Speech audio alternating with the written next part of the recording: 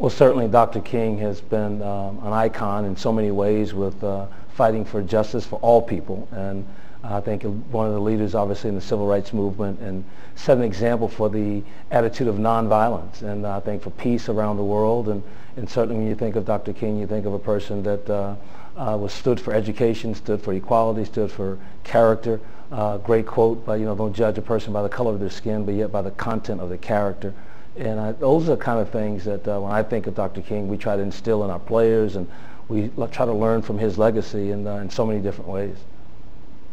Well, it's very significant for the 25th anniversary of Dr. Martin Luther King Day, and certainly around the country we have a national holiday now, and certainly that's a significant milestone in our country. We were just in Washington to play George Washington on the road there recently, and we had a chance to see some of the sites and the monuments throughout the Washington, D.C. area, and we had a chance to come across the monument that's being constructed currently and will be, I think, completed sometime in this August, for Dr. Martin Luther King. And to have the first monument in our country for an African-American person, it couldn't be more fitting for Dr. Martin Luther King.